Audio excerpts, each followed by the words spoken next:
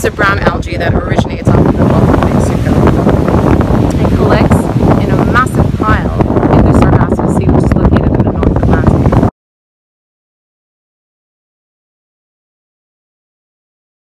Sargassum is free-floating in the ocean. As you'd notice on the Sargassum reef, there are tiny little bulbs that are filled with air that allows the Sargassum reef to float.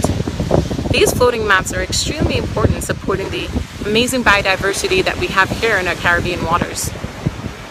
And there are two species of sargassum that can be found in the Sargassum Sea. It's able to photosynthesize using the sun's rays to provide energy. Floating sargassum is an incredibly important resource for marine animals. While many scientists don't really know what happens to the turtles for the first 5 to 10 years of their existence, some believe that the Sargassum Sea is extremely important in providing them the habitat that helps aid in their survival.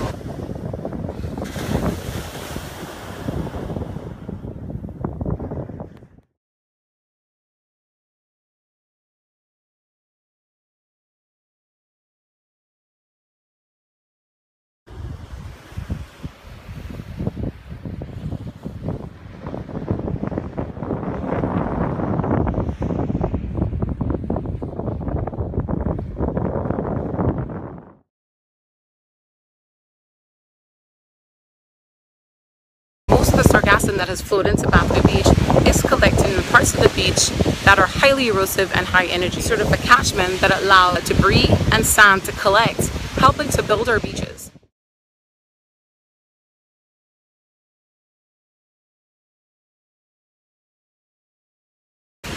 For important nesting beaches, especially the nesting beaches of our critically endangered leatherback species, sargassum gets in the way for conservation efforts.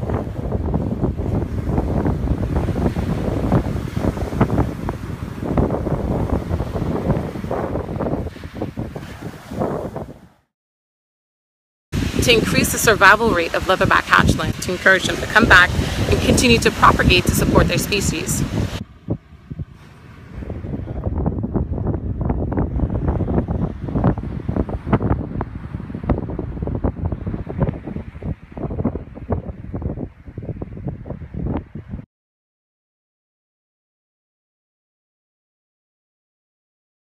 We're encouraging everybody that lives within the area and the coastal communities to come together in groups and clean up as much of the sargassum as possible. Let's all work together to support community conservation efforts in the island of Grenada.